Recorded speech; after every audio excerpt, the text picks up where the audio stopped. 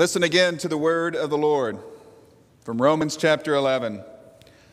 Oh, the depth of the riches, of the wisdom and knowledge of God. How unsearchable his judgments, and his paths beyond tracing out. Who has known the mind of the Lord, or who has been his counselor? Who has ever given to God, that God should repay them? For from him, and through him, and for him are all things. To him be the glory forever. And the church said, Amen. That doxology, that beautiful hymn of praise that the Apostle Paul includes at the end of Romans chapter 11, gives us perspective. It reminds us of who God is, especially in relation to who we are. And it's important for us to know and to remember each day who God is and who we are, and that we aren't God. And that we just allow God to be God and not try to control him and not try to manage him, but simply to submit to him. Paul says we can't delve to the depths of God's knowledge and wisdom. We can't fully determine his unsearchable judgments. We can't unearth his paths of understanding, and we can't fully comprehend the mind of God or presume all the actions of God. And yet, sometimes we have the audacity to think that we can understand God, that we can fully somehow comprehend the complexity of who God is. Many of you know what this is, a Rubik's Cube. And you know the purpose of the Rubik's Cube. It is to turn and to twist and to try to solve this puzzle. How many of you, raise your hand if you have ever solved this puzzle? You have solved the Rubik's Cube. Congratulations. You are part of less than 6% of the population. Did you know that? Less than 6%.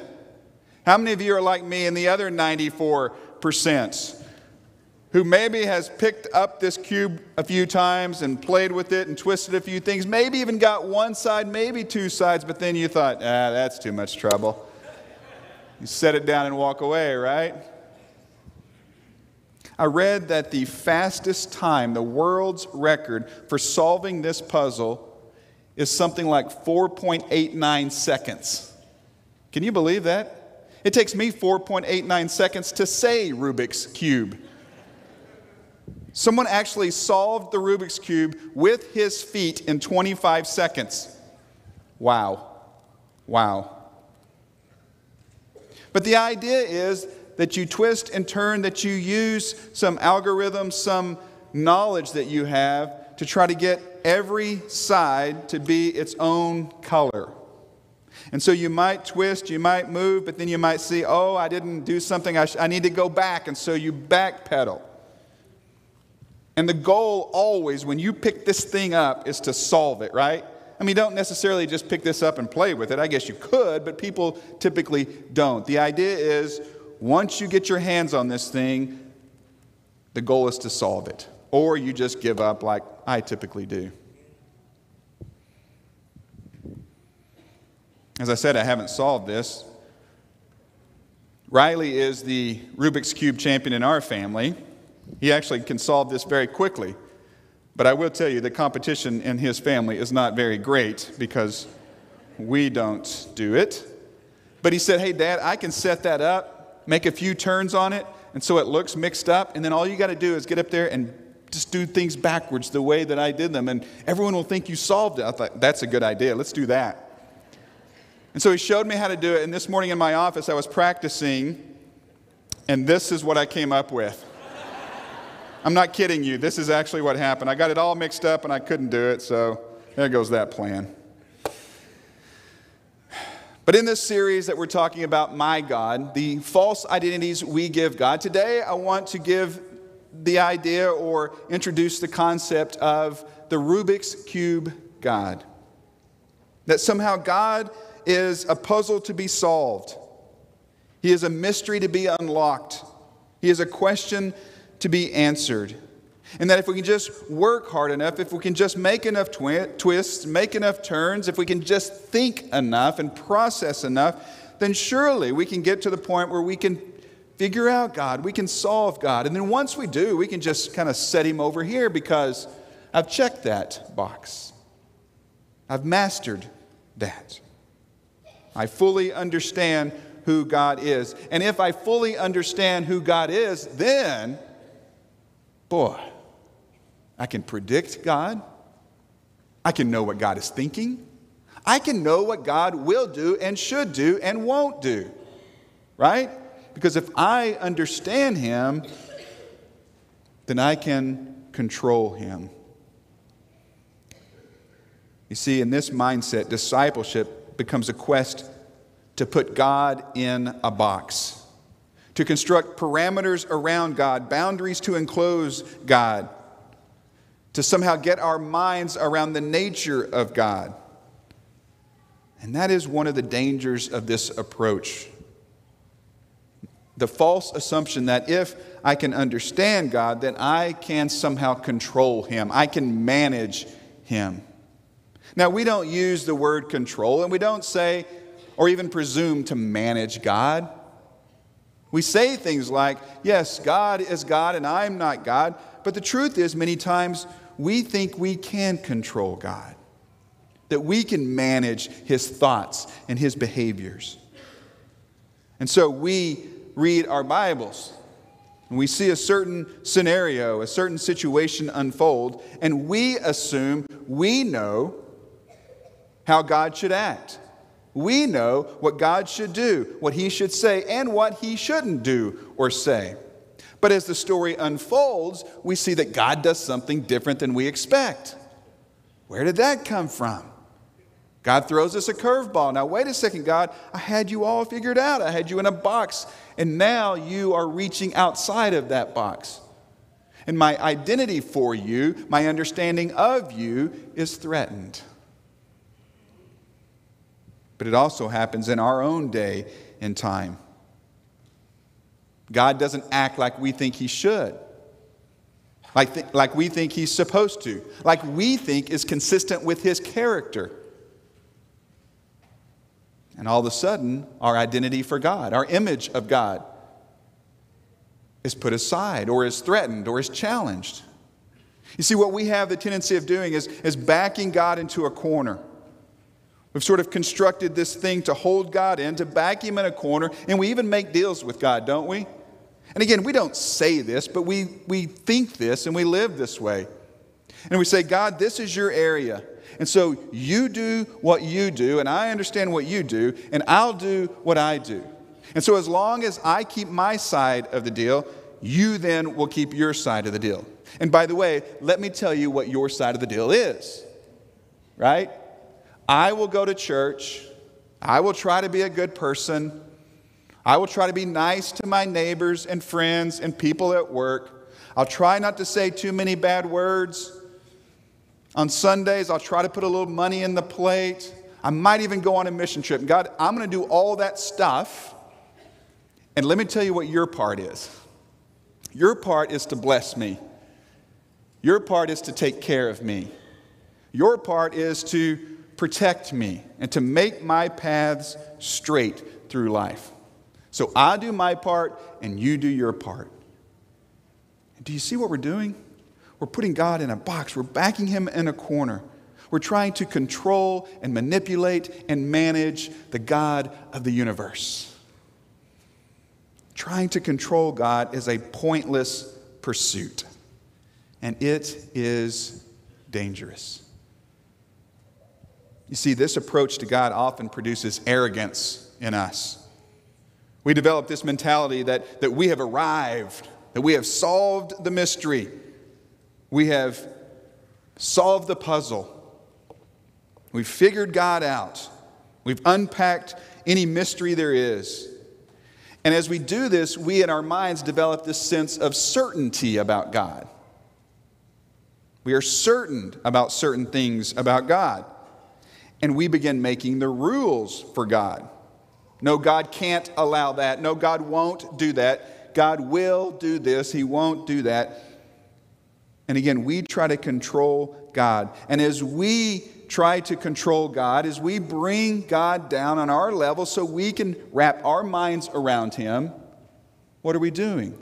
Many times we are elevating ourselves. We're bringing God down. We're elevating ourselves, trying to be on His level. You see the danger in that. And the sense of arrogance and pride that breeds. Deciphering God, trying to fully comprehend who God is, causes me many times to stop learning, stop growing, stop developing. Especially a dynamic theology of God. We view God as a fixed entity. The Bible says God never changes. And so we have solved the puzzle, and we put it over here, and God will not change from what I know Him to be.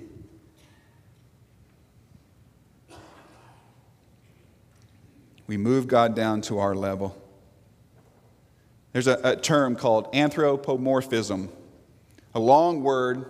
Anthro means human, morph means form. It means we attribute to God human attributes, human qualities.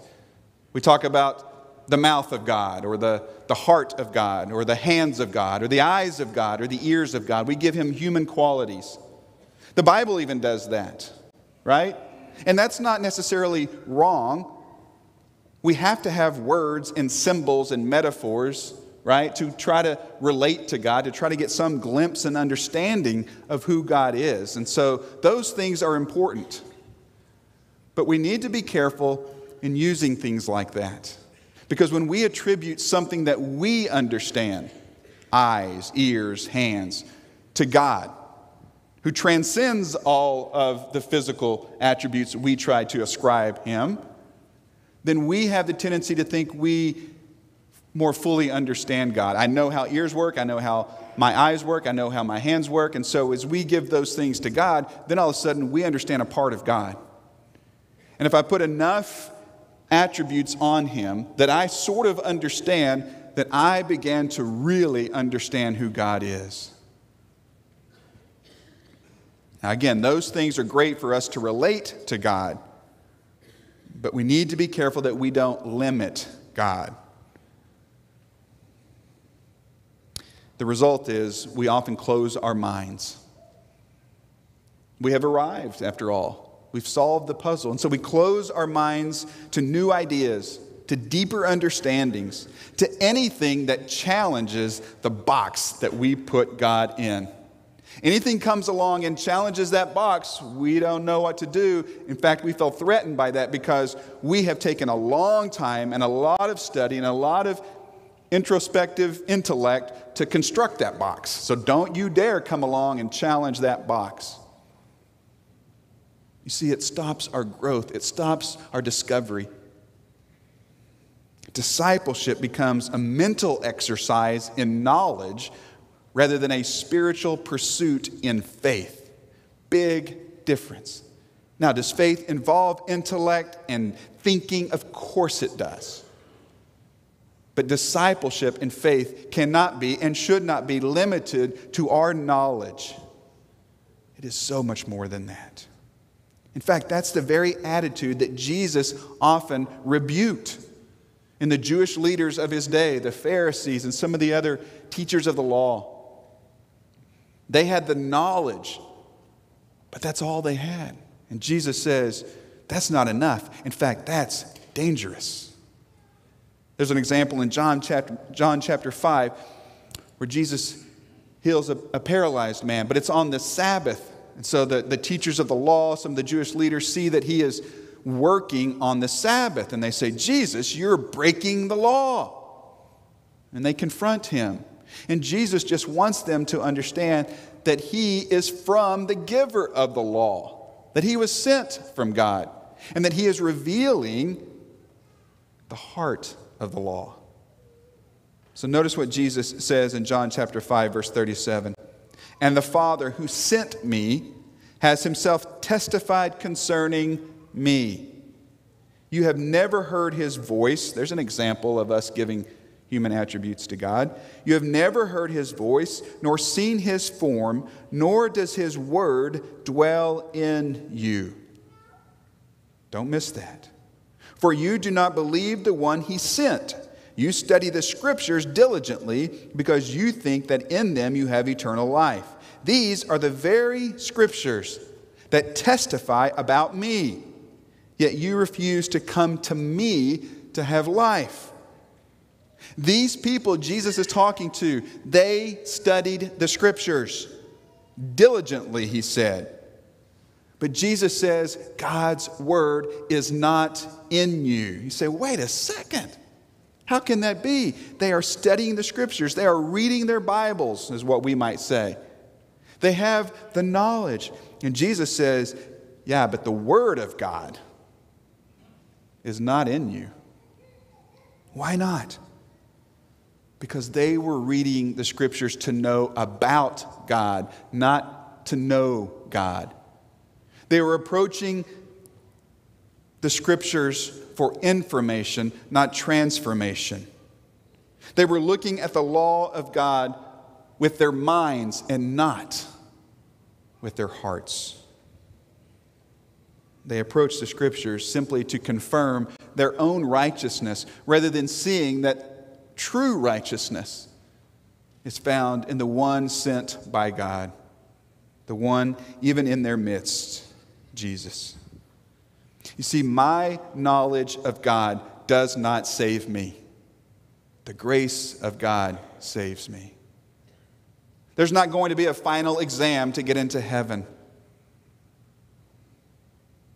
Sometimes we need to know that. We need to remember that. We need to be called out on that. Because something in us wants to pull back control. We want to think that we have some sense of control over our destiny, over knowing God. And if I can just know more, which again, knowing more is great. That's wonderful. Don't mishear me. But we aren't saved by our knowledge of God. We are saved by the grace of God. We need to hear this. Job, I think, needed to hear that. Job, by the way, is a great place to go in the Bible for theology. Because it's in Job where we see the dilemma of humans colliding with the sovereignty of God.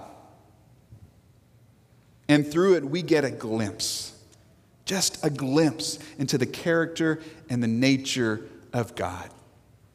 Not the full picture of God, but we get a glimpse as to who God is.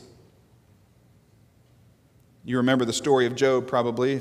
If you don't remember, if you've never heard the story of Job, just know that Job lost everything, pretty much everything, was devastated.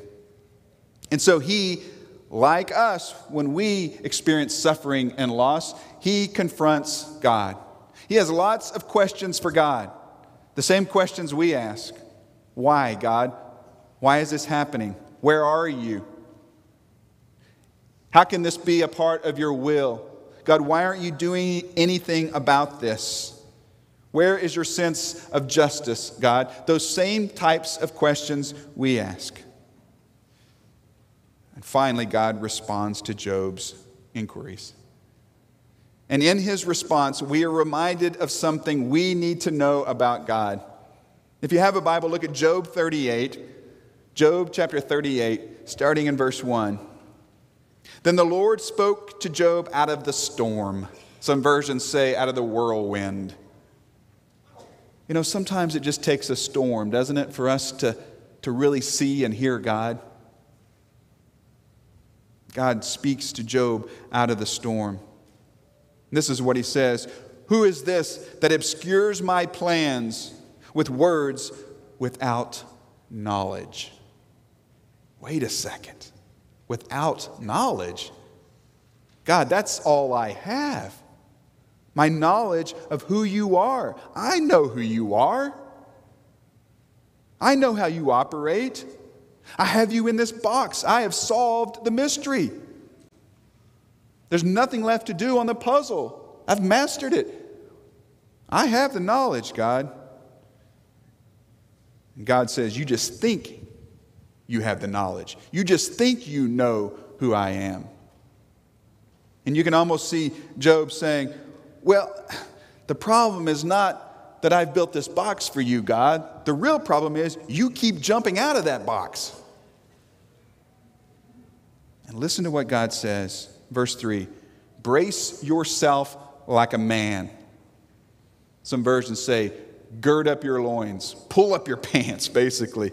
Get ready, Job. I will question you, and you will answer me. Where were you when I laid the earth's foundation? Tell me if you understand. Who marked off its dimensions? Surely you know. Who stretched a measuring line across it? On what were its footings set, or who laid its cornerstone? While the morning stars sang together and all the angels shouted for joy. He goes on asking Job very specific questions about very specific things in creation, in nature. And through it all, there are three questions that emerge. Not questions that Job has for God. He's already asked his questions. Now it's God's turn. And God has some questions. And the questions God has for Job are, first of all, who are you? Who are you? And secondly, where were you? And are you able? Who are you? Where were you? And are you able? And throughout this text, throughout this chapter, you see this common theme keep emerging of knowledge. In fact, that word know is used like 6 times just in this one chapter. Verse 5, surely you know. Tell me if you know all this, verse 18. Verse 33, do you know? God says, you think you have it all figured out. You think you know it all, don't you, Job? Think again, God says. Think again. We can't know all the ways of God. We can't fully comprehend the knowledge and the wisdom of God. We can't back God into a corner. We can't put him into a box. We can't get our minds around him or understand why he always does what he does. Yes, we read the Bible and we learn much about God, but we don't get a full picture of God even from Scripture. The Bible certainly doesn't tell us everything there is to know about God. God has revealed himself in Scripture in a way that we can understand, but in a way that is still incomplete. And so the idea is not, if I master this book, then I will master comprehending, understanding who God is. That's basically God's message for Job. And that's the message we need to hear. Notice Job's response in chapter 42. Then Job replied to the Lord, I know. Do you remember what God said about Job's knowledge? You think you know. And finally Job says, okay, here's what I really know. I know that you can do all things. No purpose of yours can be thwarted. You ask, who is this that obscures my plans without knowledge? Surely I spoke of things I did not understand, things too wonderful for me to know. You said, listen now, and I will speak. I will question you, and you shall answer me. My ears had heard of you, but now my eyes have seen you. Therefore I despise myself, and I repent in dust and ashes. Finally, Job gets some answers. But it's not answers to the questions he was asking. It's answers to the questions that God was asking him. Do you remember those 3 questions? Job, who are you? And basically Job says, I am nothing. Compared to you, God, I am nothing. God says, where were you when I did all of this, when I created all these things? And Job says, I wasn't there. I wasn't there. And God says, are you able? Can you do what I've done? Can you explain it? Can you do it? And Job has to admit, no, there's no way. I'm not able. Not at all. Not even close. In 1969, in a science lab in New Jersey, Canadian physicist Willard Boyle and his colleagues invented the technology for the electronic eye. It's the device that is used even today in digital cameras. With their knowledge of math and how light behaves, they were able to develop and invent something called the Charged Coupled Device, or the CCD. It's the same technology that is used in the Hubble telescope and in the Mars lunar probe. And it's because of Boyle's work that we're able to see the surface of Mars. In 2009, he was awarded the Nobel Prize for Physics. But what's interesting is a few years after his invention, as digital cameras were coming onto the market, one day Boyle was in a store and he wanted to buy one of those digital cameras. And so he picked one up and he began to be confronted by a salesman. And the salesman began to explain to Boyle how digital cameras work. And as he was explaining to the inventor of the very thing that he was holding in his hands, the salesman got frustrated. And finally he just stopped. He said, you know what? There's just too many intricacies. It's just too complicated for me to try to explain to you. Isn't that ironic? Well, Boyle, according to his friends, was normally a very quiet, sort of humble man, but the salesperson's arrogance and disrespect really put him off. And so he simply replied to this salesman, no need to explain. I invented it. No need to explain. I invented it. The salesman didn't believe him. And so finally Boyle said, just go type my name into your computer and see what comes up. Sure enough. So people began in the store to gather around and get their pictures made with him because he was the inventor of this incredible technology. You know, so many times we act like that salesman with God, don't we? We tell God how He should be, what He should do, what life really should be like, how life works and how it doesn't work. And I wonder if God just doesn't sometimes want to say, thanks. No need to explain. I invented life. I invented it. Human understanding is terribly inadequate to define the divine. It just won't get us there. And last week we talked about the unscientific God. And we said that ration and reason and logic, that these things we discover and observe in science and nature, that they bear witness to God, that they illuminate the creative power and sovereignty of God. But we also need to know that God cannot be fully explained by reasonable and rational observations, that there is much mystery and wonder and awe when it comes to God.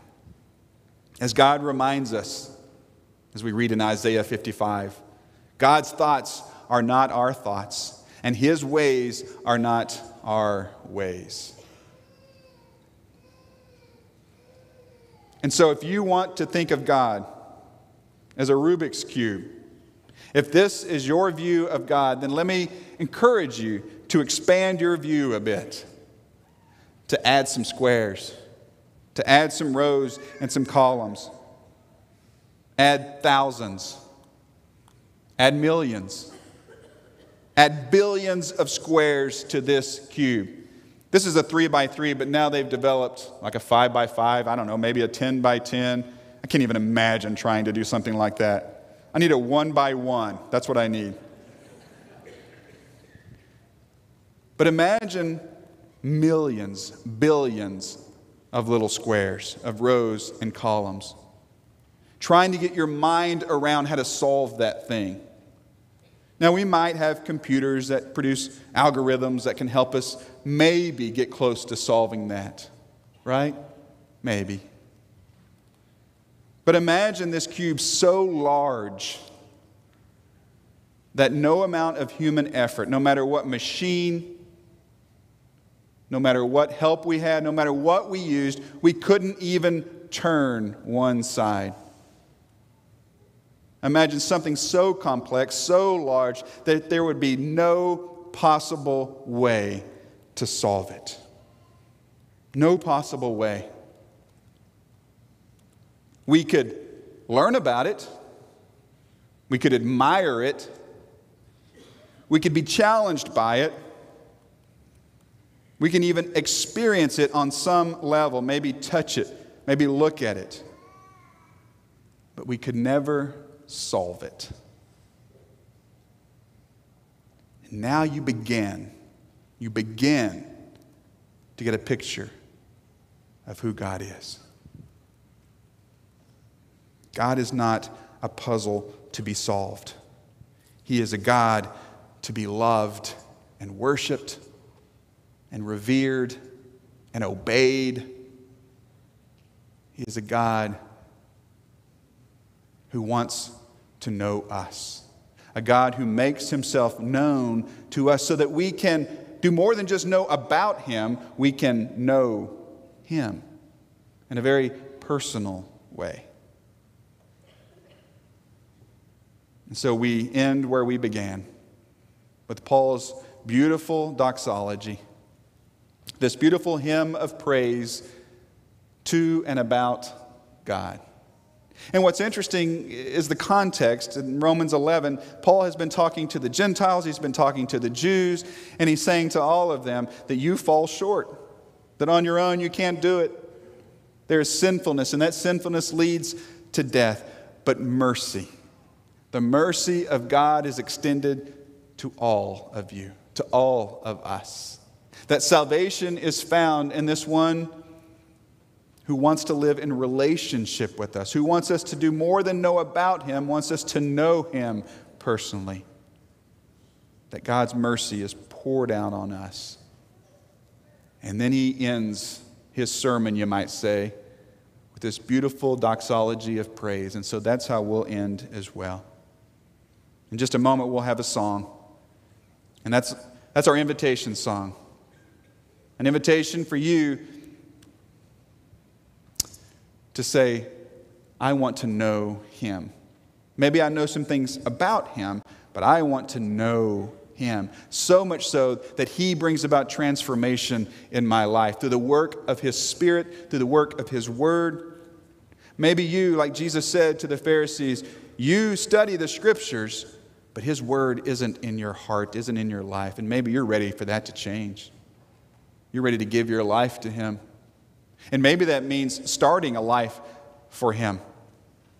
Confessing your faith that Jesus is the Son of God and being baptized into Christ. Raised to live that new, exciting, purpose-filled, hope-filled life. Or maybe for you, it's saying, I need to pull God out of that box.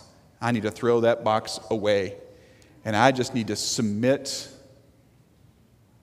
and listen to and admire and worship God. And you want us to pray for you and support you. We're happy to do that. I'm going to read this doxology again. If you don't mind, would you stand? After we read this, we'll sing our song. Romans 11. Oh, the depth of the riches of the wisdom and knowledge of God. How unsearchable his judgments and his paths beyond tracing out. Who has known the mind of the Lord, or who has been his counselor? Who has ever given to God that God should repay them? For from him and through him and for him are all things. To him be the glory forever.